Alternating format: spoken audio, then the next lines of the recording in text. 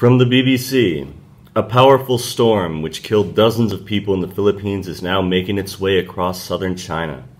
Typhoon Mangkhut is one of the most powerful storms to hit the region in decades. 2 people have been killed in the Chinese province of Guangdong, according to state media. More than 2.5 million people have been evacuated in Guangdong and on Hainan Island. In Hong Kong, the storm wrecked buildings and shut down the city. The typhoon is now moving inland and is expected to hit the Chinese regions of Guizhou, Chongqing, and Yunnan later in the day. In the Philippines, 33 miners have been confirmed dead and at least 29 are missing after a landslide hit a mining site in Itagon on Benguet province, according to local reports. Search and rescue missions are continuing, and there are fears the death toll could rise above 100, said Itagon's mayor, Victorio Palagdang.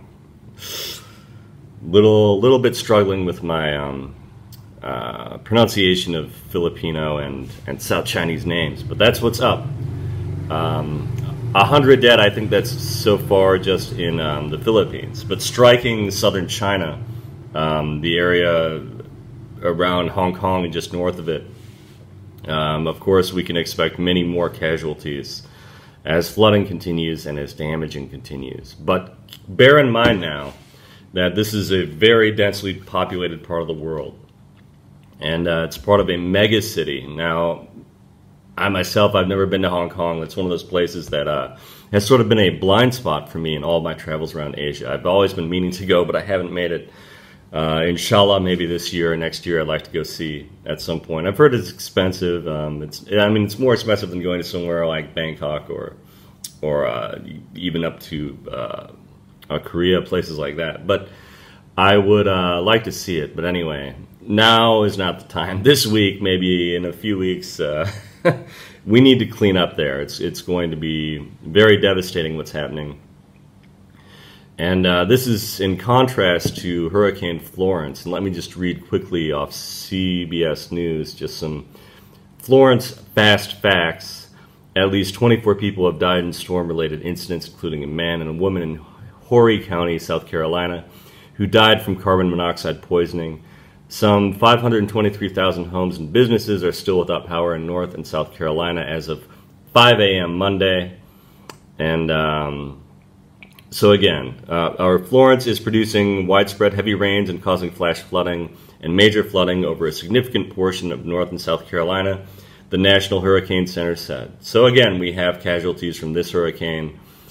Just looking at the satellite, it looks even bigger than Mangkhut, but it's sort of like these are simultaneous weather events, one happening in the Atlantic and the other out here in the Pacific.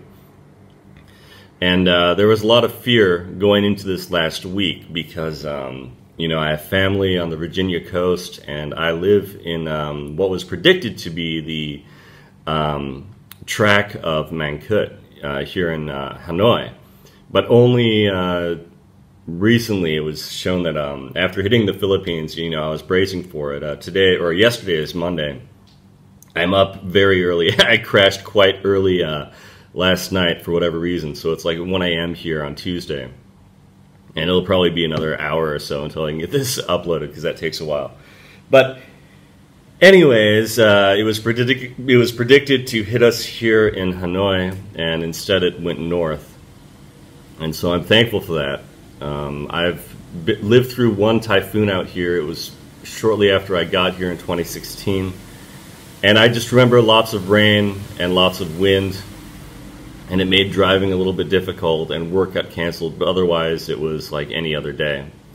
I'm not sure if there were any casualties or anything like that. It's hard to say. I mean, a lot of this happens in places that are directly, or they're not prepared for the storm, or in the case of the Philippines, it was miners working.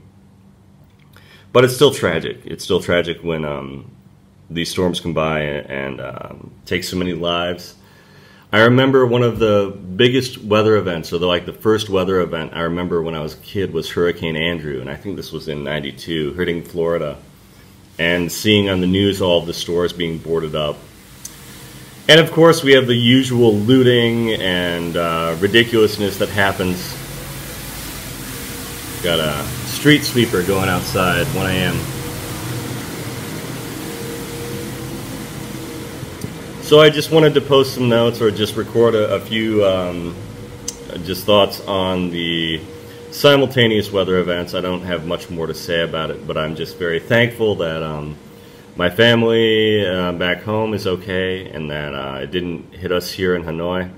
And so it's sort of like we're all neighboring these things. People that I know out in Virginia, people that I know out here. It's we're aware of these weather events which could have hit us directly, and which led to some really weird things, like sandbags were stolen. My mom was reporting that sandbags were stolen in Virginia, which is quite low. But otherwise, it seems like many of us in these regions, the regions I'm talking about, were okay. And many of us have been spared. And this morning, just like on Sunday, it was so eerily sunny here. I thought it was just going to just get completely drenched on Monday, but instead it was just light rain like any other. I didn't even need to put a raincoat on. It was just drizzling. And so out on my motorbike, like, of course, when the rain is heavy, you have to put on the big plastic and everything. No, it was just a little bit of drizzle. I was just that same kind of, my clothes were the same kind of wet that they always are out here. Anyway, for those who weren't safe, for those who were affected by it, I'm praying for you. My church has been praying for you.